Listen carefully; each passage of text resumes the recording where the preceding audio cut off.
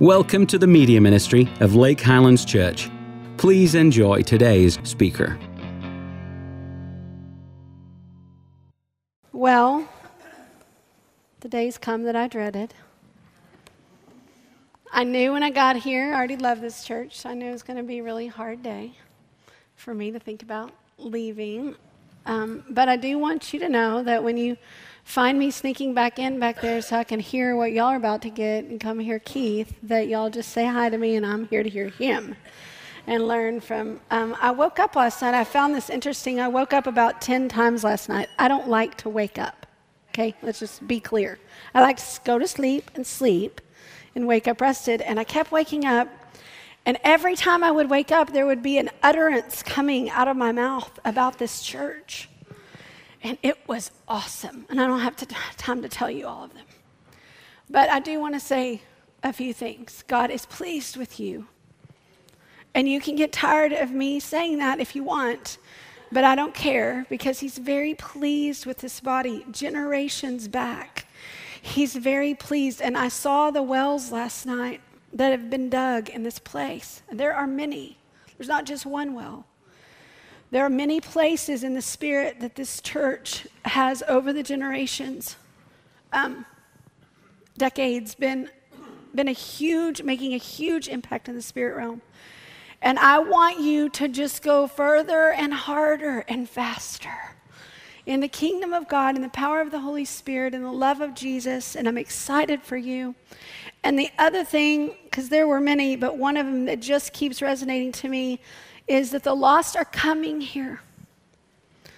The lost are coming here because the hungry and the thirsty need the grace and the love that this church has long sowed. And also, they need the love that's here. And they need the kingdom of God, and you have it, and you know it. And I'm going to make you one promise, and I only want one promise back. I am going to keep living the kingdom. I am going to keep going back and reminding myself that there's two kingdoms, and that today, when I get out of my bed and I put my feet on the ground, I have a choice which one I'm going to agree with. And my decision not only impacts me personally, not only impacts my generational line, not only impacts my church, not only impacts my city, not only impacts my nation, but the nations of God. And other people's lives depend on my choice in that day. And I'm going to choose the kingdom of God with all the grace that God empowers me to choose it. And then when the freaking enemy comes and tries with his accusation and judgment and condemnation, shoving my sin, my weakness, my brokenness in my face, I'm going to look at him and I'm going to say one word: Jesus.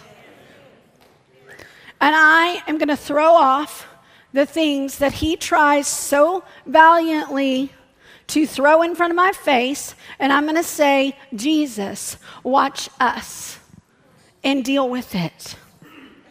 Because I'm a little sassy that way. Remember, y'all know that about me. And I'm not kidding. Because the blood that was shed matters in my life today.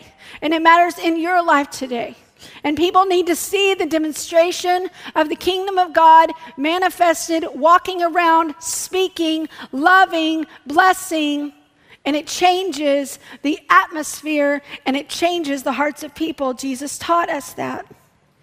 And I am going to remember my identity in God, and I am going to remember that the cross guaranteed my victory, and I'm going to remember that I'm dependent on the voice of the Father, and I'm going to inquire of him and ask of him and stop my little independent life that's a joke, and I am going to get in touch with what Father God is saying, what his strategy is in any battle I'm in, and I'm going to see the victory in my life. And I'm going to believe for it. And I'm going to keep believing. And I'm going to keep believing. And I'm going to keep believing, not in me, not in my ability, not in my smartness, but in the character of my God. And I'm not going to stop, because God doesn't lose. He wins. He wins every time. He wins every time. And I'm going to believe until I see the grapes on the poles walking around, and until my generational line stands up and says, I'll take that inheritance, thank you. I'm going to believe God. And then I'm going to come to this one today. And this one in my life probably requires more grace than any lesson. But I can promise us today, nothing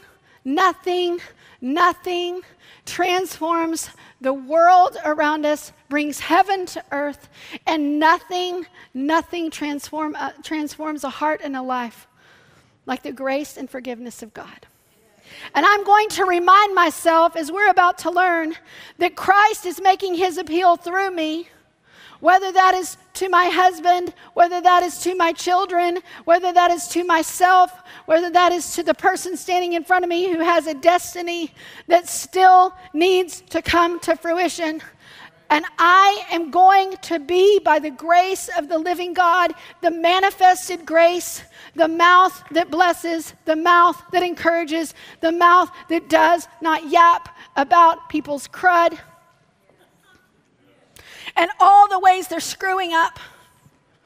And I'm going to remember the cross, and I'm going to remember the manifested grace and forgiveness that I walk in and breathe in moment by moment from a pure and holy and mighty God. And by his grace, when I cannot, everybody say, I cannot.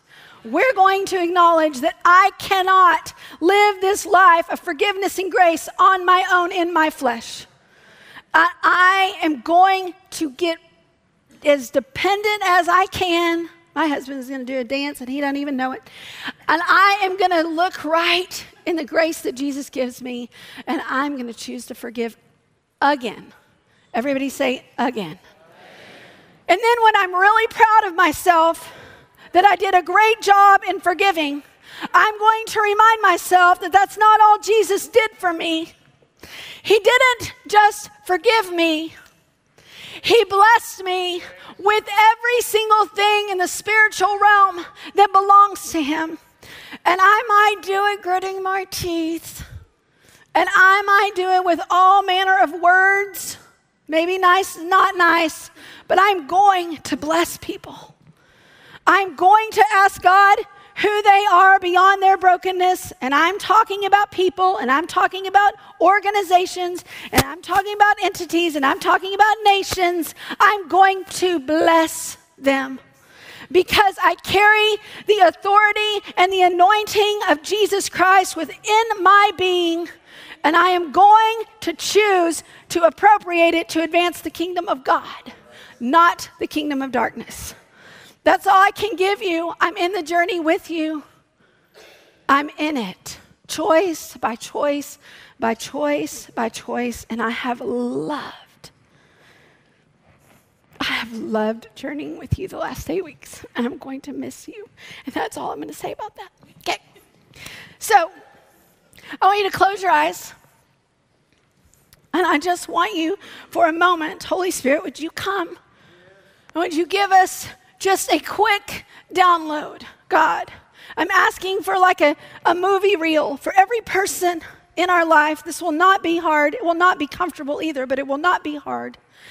I want you, Holy Spirit, to give us a reel of the level of forgiveness and grace that we've walked in our life. I'm asking you, God, to show us picture after picture after picture where you have come and forgiven us. And my reel could be really long even this last week, and I am grateful. And as you sit there, church, and you hear and you see the level of forgiveness that has been lavished on you and currently is, and he has decided will forever be what you live under in Christ, I want you to hear the importance of the words of Matthew 6:15. But if you do not forgive others their sins, your Father in heaven will not forgive you. But if you do not forgive, neither will your Father in heaven forgive you. I want to remind you that the way that the kingdom of heaven was accessed by us, was appropriated to us, was because Christ forgave me. See, he chose in the way of the kingdom of God that forgiveness was going to be the way that I was redeemed out of the kingdom of darkness and into the kingdom of light. And it is true today that the way that I will abide in the kingdom of light is over and over and over again when I choose to forgive. Because in this life, many, you can open your eyes if you need to, many will sin against me. It just will happen. But because of Christ and because of what he did at the cross, we are now given the empowerment to live above that sin, to go higher up into a greater kingdom reality, to appropriate the grace of God through our forgiveness, which is astonishing. What you forgive on earth will be forgiven in heaven. What? That we actually get to partner with Christ in this way when he's the one that bought it is astounding. That we get to be the appropriators of grace with him when he paid all the cost. I don't even have words for that. But I sure don't want to leave it untapped. The blood of Jesus cries out. So what about this forgiveness? There are some things that tries to block forgiveness in our mind. And one of them is we decide that we need to be the justice bearer. I want to remind you that on the cross, Jesus paid the price and he satisfied the justice heart of God. He paid the debt for that sin. We do not have to demand it. We do not have to demand payment. I want you to know when Jesus comes back, we are living, we'll talk about this more in a minute, we're living in the grace time where he says to his people, come on, I'm drawing all men to myself. Be the living demonstration of my heart. Be the living demonstration of grace and forgiveness on the earth so they'll be drawn to me. They'll hunger for me. They'll want me. And we get to be that. Everybody say, I get to be that. Except for that moment when I don't want to be that, because you know how wrong what they did to me is. And that justice piece of us, it has to rise up because we're made in the image of God. And that was just wrong, Shelli. Do you understand? Some of us don't get back the wrong done to us. The cost is severe. The cost is great. Your God is greater. Your God is a restorer. Your God is a redeemer. Your God is able and willing. Are you willing? When you cannot, are you willing to join his willingness? Are you willing to join his capability to forgive? I'm asking you. I know you hit the wall. I hit the wall. I don't want to and I can't. But he is constantly able. And will you go up? And will you lay down that offense? And will you say, okay, come live your love, forgiveness, and grace through me? It's a choice. Only, the flip side of it is a hard choice, because if we don't choose that, other things happen. We either partner in grace and forgiveness, or we partner with the kingdom of darkness. And unforgiveness and bitterness does a lot of things. But let's just say that in totality, it leads to death, and it robs from the fullness of restoration and redemption. Healing. The second thing, we use our fleshly anger to try to make the impossible happen. Somehow we believe that revenge, or somehow we believe that gossip, or somehow we believe that a regurgitation of that pain over and over that was done to us is going to bring about our healing. I'm asking you, has it ever? never, and it will never. Why? Because there is one who bought the authority to heal. And his name is Jesus. And even if we're going to get to this in a minute, even if someone apologizes, they do not have the authority to heal the effects of sin.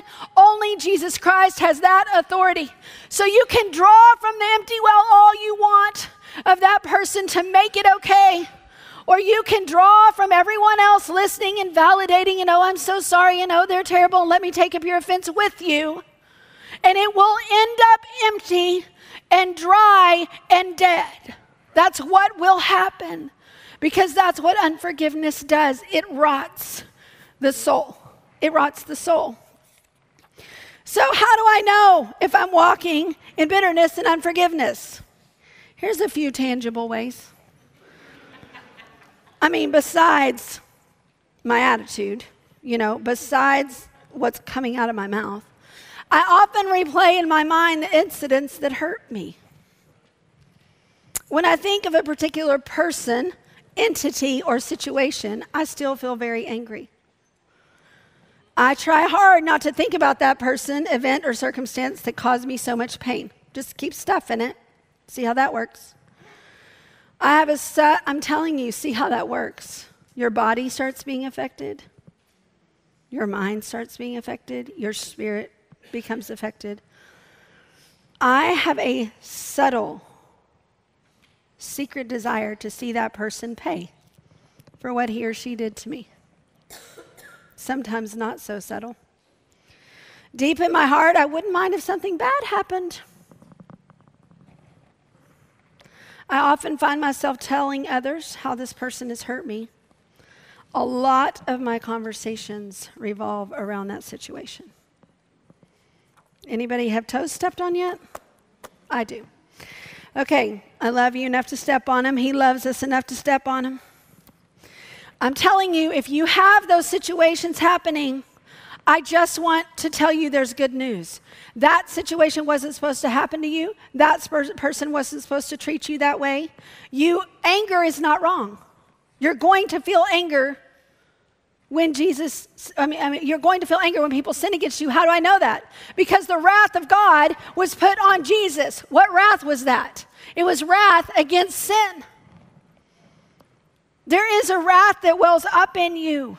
The greater the cost to you, the more angry you're going to be. The greater effect in your life, the more angry you're going to be. And Jesus does not say, hey, by the way, don't feel angry.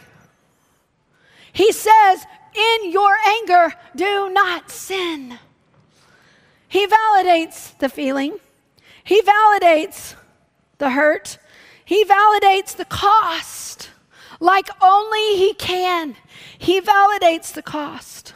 And he invites you into what only he can invite you into. You see, we weren't supposed to come under that yoke of the weight of sin, not our own sin. You understand the yoke of your own sin, the weight. Anybody ever sinned?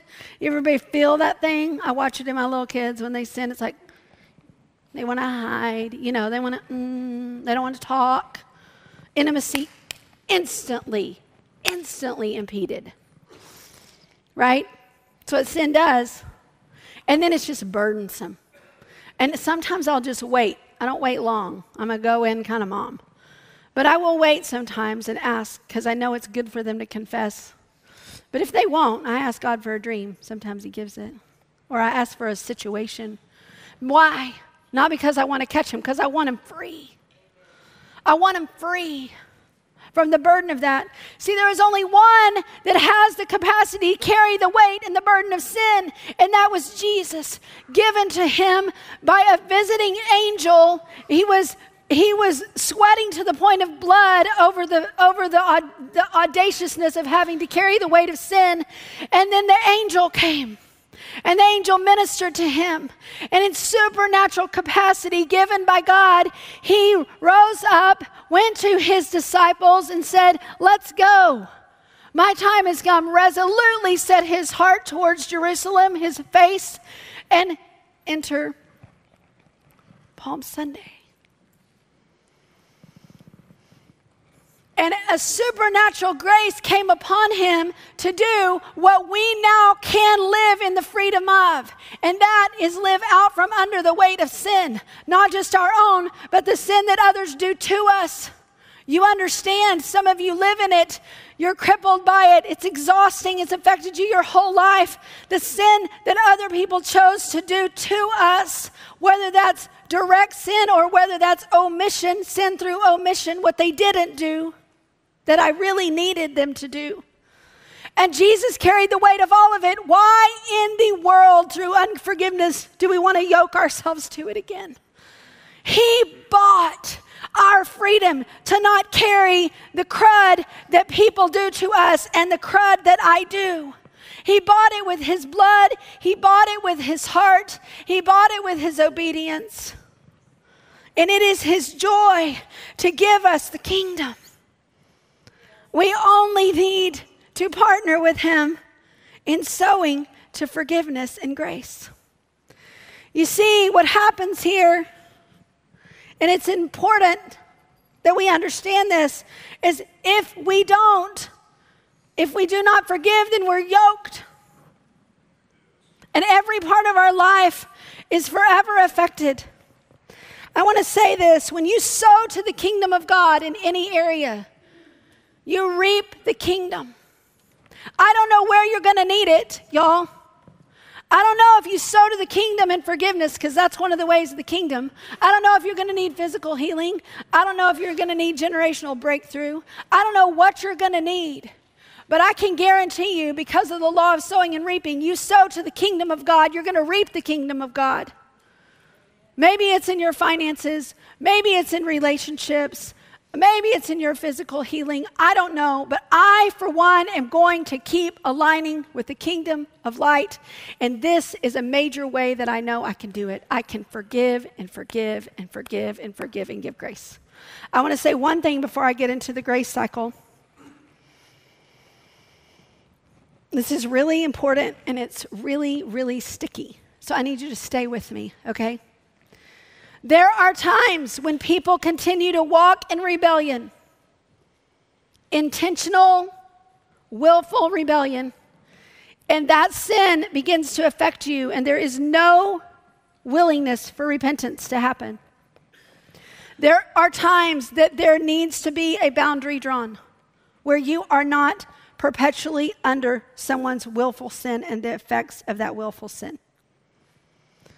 There are also times that someone who's walking in sin does not see that yet, does not understand what they're doing, and you may need to draw your boundary and intercede and pray for them. There may be times when you think someone's walking in willful sin and you have decided that they're doing things intentionally, that your own brokenness is in the way. And you still may need to draw a boundary until God does a greater healing work in you. But either way, there are times in our walk with God, as we begin the journey of forgiveness and grace, we have to pay attention to boundaries so that God can do his effectual work in me. God can do his effectual work in them. But what we do not have an option for is where our heart posture lands towards that person, that organization. We have to do whatever it takes to get our heart to a loving posture towards that person, because that is how Jesus operates with us, and that is the kingdom. So I tell my kids, boundary yourself as far back as you need to, baby, but you're gonna love. We're not staying in hate, bitterness, and anger. We're not. We're going to go as far back as we need to get as much healing as we can and wait on the Holy Spirit, and we're going to go back in as far as we need to for the redemption of God to occur. But we're going to follow the Spirit all the way through. Is this clear? Okay. But one of the things we do often is go, well, I'm drawing my boundary. And that means I can relive this, curse them, talk about them, gossip about them, slander. I'm just saying no. Because the law of sowing and reaping is still at play even if someone sins. So you be careful what you do with someone's sin, because he did something with your sin. And it was not anything except moving it towards grace and redemption. And he still sits at the right hand of the Father with your brokenness and my sin and pleads mercy over us. So if your heart is not there towards that person, however boundary you have to get your heart there. Because if you don't, you are not forgiven. And if you don't, you reap the consequences. I'm going to read a couple of these. Matthew 7, 1 through 12. Do not judge, or you too will be judged. For in the same way you judge others, you will be judged. And with the same measure you use it, it will be measured to you. Anybody like that as little as I do? Okay, just asking. Then Romans 2 goes further. I want to tear Romans 2:1 out of the Bible. I can't. You therefore have no excuse who pass judgment on someone else. For at whatever point you judge the other, you are condemning yourself, because you who pass judgment do the same things. Told you I wanted to tear it out. I forewarned you. Here's the thing. In the kingdom of light, I'm just going to use these for example, okay? There is love. There is truth. That standard of righteousness that God does not, he doesn't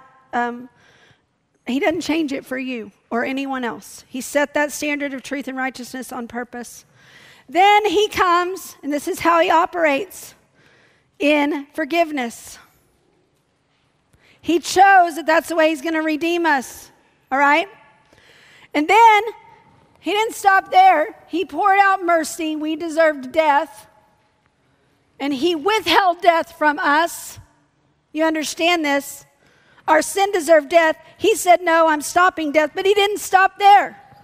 He didn't just give us mercy. He gave us grace, the unmerited favor of God, where he stops and says, not only am I going to forgive you, not only is death not going to consume you, is sin not going to consume you and kill you, I am going to go further and I am going to give you grace. I am going to bring you up, and every single thing the Father has given me, I'm going to give you, and you get to operate in it. He constantly blesses us, and he's constantly bringing life to us. That is the kingdom of light. Over here in the kingdom of darkness, let me tell you how it works. It's not fun.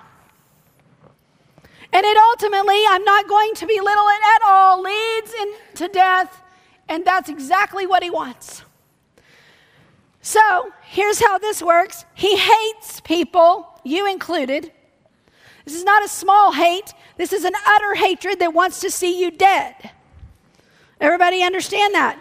He lies, constantly lies. I've told you some of this in the kingdom teaching.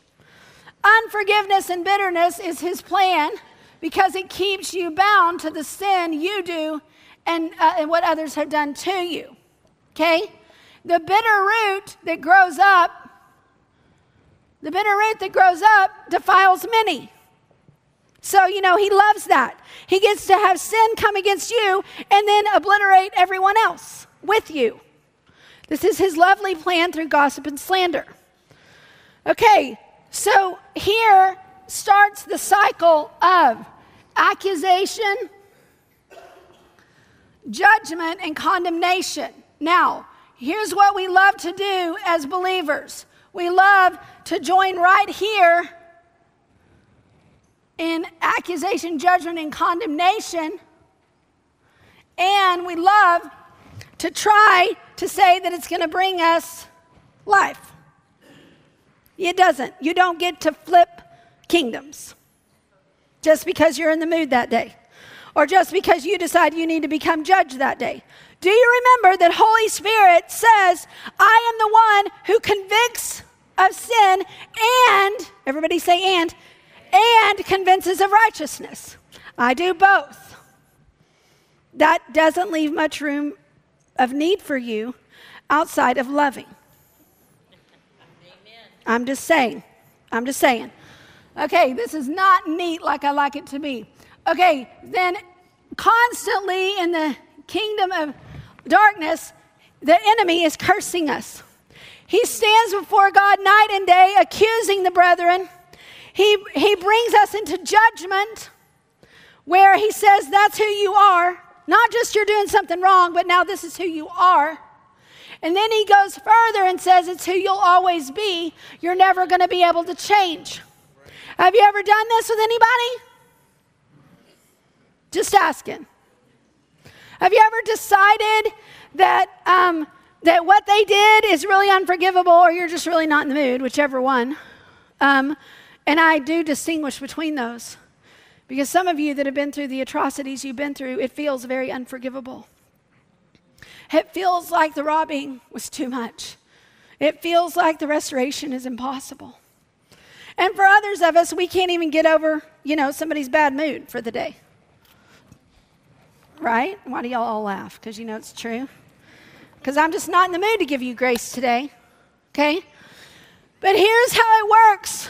The enemy comes, he hates you, he lies to you, he chooses to constantly accuse you, and then he judges you and says it's not just your behavior, but it's who you are. And then he says it's who you'll always be. And we join the camp when people sin against us, y'all. Which one? When the kids were little, we'd make them wave red flags. When they got offended by someone's sin. And they were so annoyed by it, y'all. Why do we have to go get the flags? Because you're about to make a very important choice. It's a very important choice. Your relational dynamics depend on it, whether you know that at 3 or not. The more unforgiveness, the more you get offended with someone, the more unforgiveness builds, your relationship is going to begin to obliterate. And I'm not having that in my home. You need each other after your dad and I are gone. You need each other. And I am going to make sure that you sow to the right kingdom. And even if it's, I forgive you.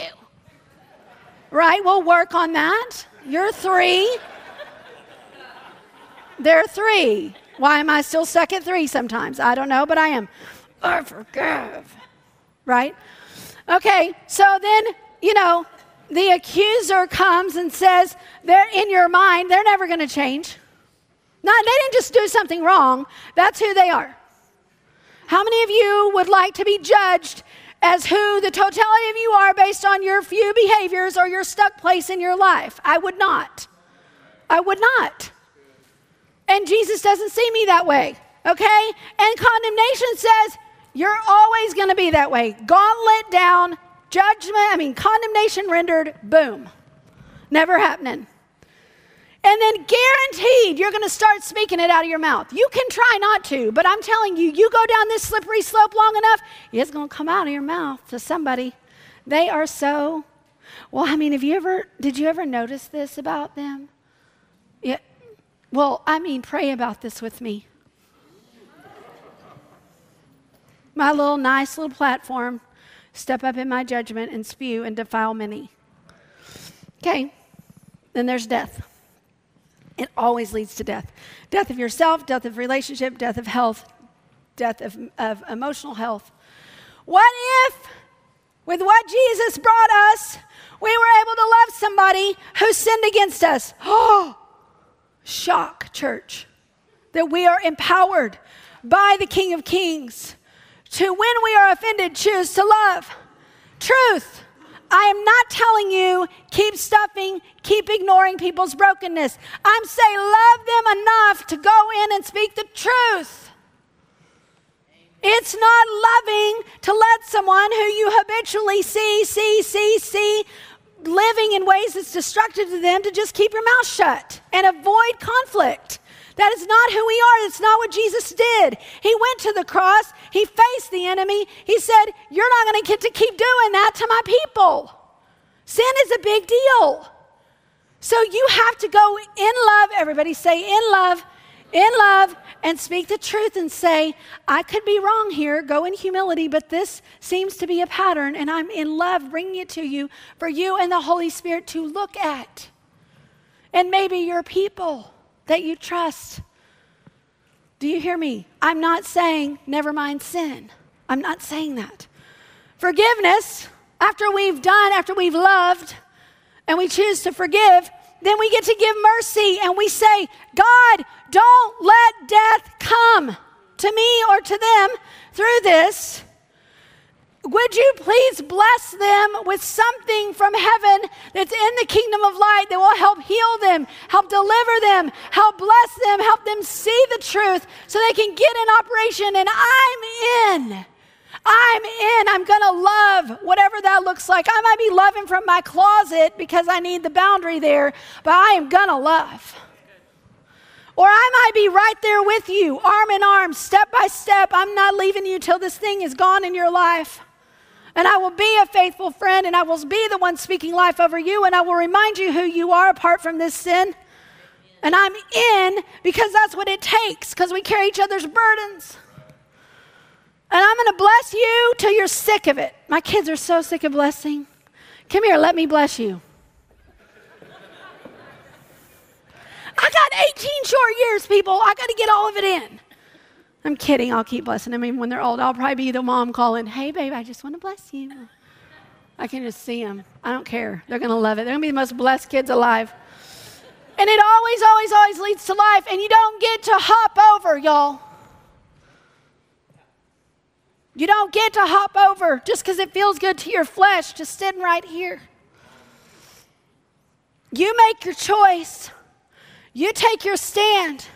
And you watch God move, but I am telling you, He only blesses this. He does not, the Spirit of God does not come here. Doesn't happen. When you are offended by someone's sin, maybe even your own, see, a lot of you are highly offended with yourself and your choices. I'm asking you, when does Jesus' blood become enough for you? When do you get to stop accusing yourself? When do you get to stop judging yourself? When do you get to stop condemning yourself? And when do you get to stop speaking word curses over yourself? I'll always be, shut up in love, shut up. Just stop. If you're going to get there, stop and say something different. We'll get there. When you're offended by someone's sin, you must forgive. If you are a believer and you want the manifestation of the kingdom of God in your life, you have to forgive. You don't get a vote. Because if you choose the other, death is coming. And y'all, we give ourselves days, hours, months, years, lifetimes, waiting on the crux of this choice, thinking there's a fence, and there isn't one. There is no fence. You are either in one kingdom or you are in the other.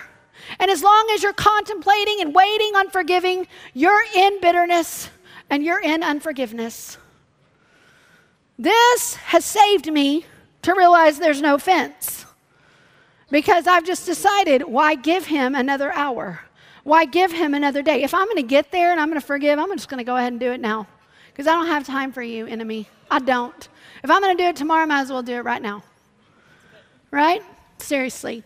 Okay, if you're struggling to forgive, how many of you ever struggled to forgive? You better have your hand up now. Okay, now, if you struggle to forgive ever, then I want to encourage you, there is an antidote for the ability to forgive. Typically, because we're made in the image of God, somewhere in there, we have some compassion in us, somewhere, right? For us, some of us, it's more evident than others, okay? But we do, some of us carry greater measure of truth and justice, and some of us carry greater measures of love and compassion. It's all important, okay? So if you're offended and you're struggling to forgive, I encourage you to go up and encounter God with your pain and your offense. I'm asking you, stop trying in your own might. Stop trying in your own power to go dig from that empty well of yourself and start digging to the well of Jesus Christ, who has all that you need and is willing to give it. You just haven't gone to access it and ask for it. He wants you to bring your pain, and he wants you to say, this is the worst pain I've ever had, and you have to come and you have to heal me. Because if you don't, I'm going to keep trying to get it from them. And in case you couldn't tell, God, they don't care very much. I mean, it would be awesome if we could go with our pain to people, and we should, and they would just say, oh, I'm so sorry. I care so much that I hurt you. Is that always the way your boss is going to react? No. They're going to be like, what's your problem? I didn't do that. Well, you got a problem, right? I mean, most of the time. So we want to encounter God with our pain. We want to encounter God with our pain. And we want him to speak. We want to say, God, where were you? What were you saying? What were you doing when this happened to me? And what do you have to say about it? I'm telling you guys, when I've done this, I don't care what anyone says to me. They can't meet me like God meets me. They can't. And man, because he comes and he loves you and you are it to him, he is going to sit with you as long as it takes till that place is healed. I am telling you, y'all, there is a rebellion and people will not do this. I don't understand it. But they just will not humble themselves enough to say, I need healing. I need this pain met. They won't honor themselves enough. They won't put the same honor that the blood of Jesus put on your pain from other people's sin. See, when Jesus went to hell and he took over and he said, do you understand? He took iniquity. He took your infirmity. He took all the plans of the devil and he obliterated them. And I just imagine him going, thank you for the keys. You don't get access. For those who belong to me through sin, you no longer get to oppress them. Not from their own sin and not from other people's sin. Your day is over. Thank you. I hold the key. And when they access me, they access healing from any and all sin. He conquered sin. Not just yours, all sin. And he paid for it, and he paid for the ability for it to be restoration to happen, redemption to happen, and victory to happen in your life. So we can go up and we can be healed by this great King of Kings with all authority to heal. It's a little easier to forgive then, y'all. And we want to come and we want to break any judgments we've made 99.999% of the time. When you are hurt from someone's sin, or when you hurt yourself with your own sin, there's going to be a judgment attached to it that you're deciding that that's who they are. Right? Like, I don't know why we're wired that way, but we just are. So we have a little bit harder time going, oh, well, that was just a one-time statement. I'm sure he didn't mean that. Nope. Usually we're like, well, they're out. You know, or gosh, I thought he was. Now I know how he really is. You know, nobody can have a bad day. We just make a judgment on him.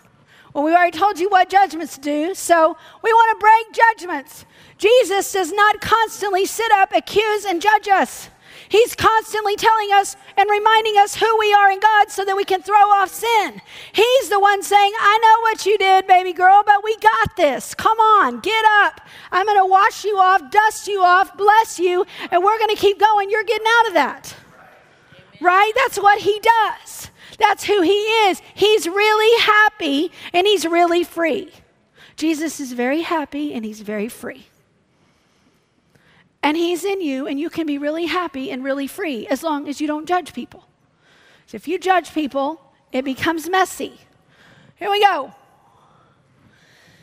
This one, and then we're winding down just so you guys know. We're about to do something really quick.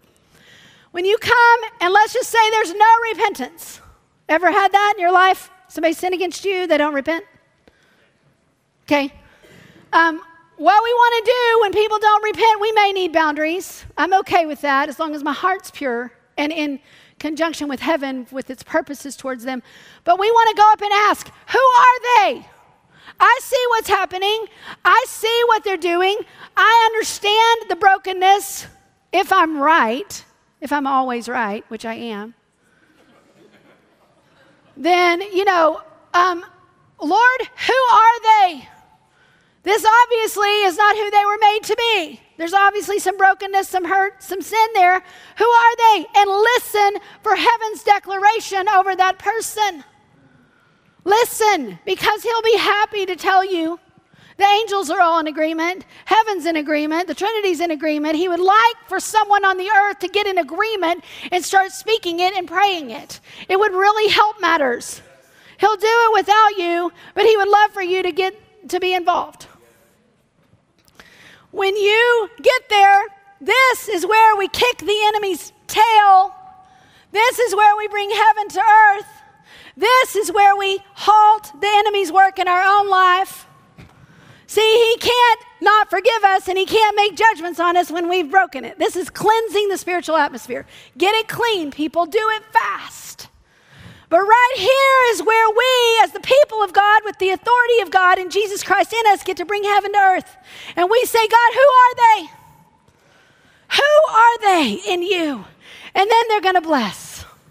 We're going to finish in Mark 11.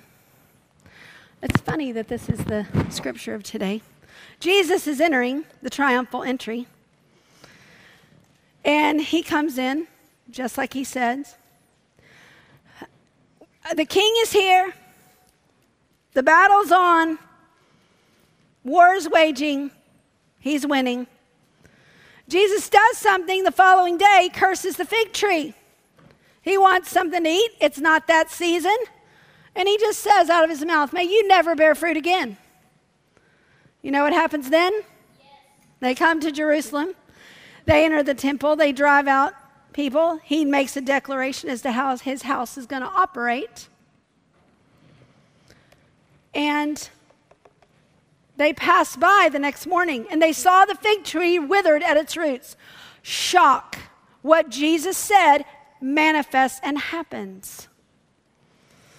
And Peter remembered. He said, Rabbi, look, the fig tree you cursed is withered. And Jesus answered them, have faith in God. Truly I say to you, whoever says that this mountain be taken up and thrown into the sea and does not doubt in his heart but believes that what he says will come to pass, it will be done. Therefore I tell you, whatever you ask in prayer, believe that you have received and it will be yours. And whenever you stand praying, forgive if you have anything against anyone, so that your Father who is also in heaven will forgive your trespasses. Y'all, this is the kingdom coming right here. He prioritizes forgiveness. He tells you this is the way. And I'm telling you, when you forgive, all of heaven backs you. Nothing hinders your prayers when this spiritual atmosphere is clean. Nothing. You can command anything in generational lines. You can command anything on your boss. You can command any in Christ. And you look at me like I'm crazy. I just read the word. Jesus Christ is in you. What you curse is cursed, y'all. Be careful. He's teaching his disciples. What I say has power and Christ dwells in you. And what you say matters. Get this thing in alignment. Because this is where we war in a way that Satan cannot touch us. He has no weapon against love. He has no weapon against agreement in the kingdom of God. When you bless something, it is blessed. Don't let the enemy come and say, well, yeah, look what all your blessings from all your judgments. Who cares? It's not, you're not blessing them with your judgments. You're saying, if they're being selfish, you're saying, God, give them the joy of operating in selflessness. God, give them the joy of operating in patience, not rage. God, give them the joy. What do you want to bless them with? All of heaven is open. Go for it. When your heart is to bless, pick anything, everything, just bless them. Just remember that you're changing people's lives. You're changing spiritual atmospheres. By faith, you're changing what is able to come upon them from heaven. I want you, everybody, to take out your grace cycle. I want you to look at it. We're going to do it. Y'all like, oh, crud. I know you've been thinking about who you're offended at. Or maybe you've been trying to avoid it, remember? I want you to think of someone you're offended with. And before you go to, okay, I've been convinced we're just going to go ahead and forgive because I want life in that place in my heart and my mind. I want you to go up for a minute. And I want you to tell God how you feel. I want you to tell him how you feel about that. I want you to tell him what you need healed. I want you to tell him what validation and justice you would like.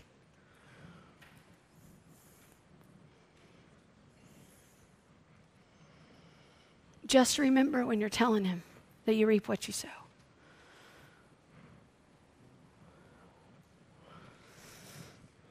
And I want you to move and make that willful choice to forgive. And if you struggle, I want you to come under the grace and the ease of letting Jesus do it through you. I want you to literally imagine, okay, God, I yield my will over. I can't.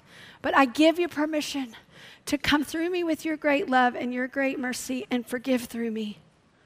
I just let you go. I align my will. Let it happen. Flow, Spirit, flow. And then I want you to ask Jesus right now, is there any judgment I've made on that person? Remember, you become that very thing.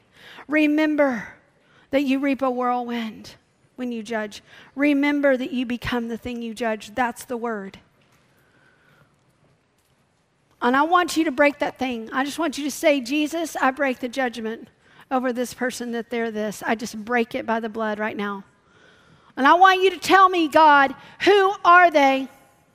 Who am I? Maybe you're doing this over yourself. Who am I in this place? And then I want you in your heart before God. I want you to go straight up to God, look him in the eyes, right there with Jesus who gives you access, and I want you to bless them. Just start blessing them. And know that in your lifetime, you will receive a blessing.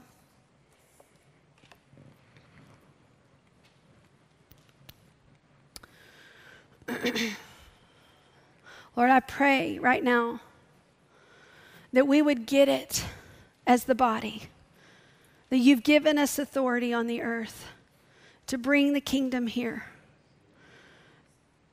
Father, I thank you. I thank you for sending Jesus. And I want you to look at me, church. Right now, we are where we are, and in time, that could be tonight, tomorrow, the next hour, or generations, I don't know. But I'm telling you, however it looks for the church, the time is short, that grace can come. Because when Jesus comes back, every sin not repented of, not under the blood, is going to come under the wrath of God. So you don't have to worry about this justice deal. If it wasn't repented of, you'll wish it had been. Or you can right now join God and say, I choose. As for me, I choose grace. I choose mercy. I choose to forgive. But we have a very short time between now and when Jesus returns to live the gospel daily in such a way in our life that love is the pervasive realm. Love conquered hell, and we get to sow it, and we get to partner, and we get to see the victory when heaven begins to change you, me, people, churches, cities, and nations. And it is your destiny. And I bless you to walk in it. In Jesus' name.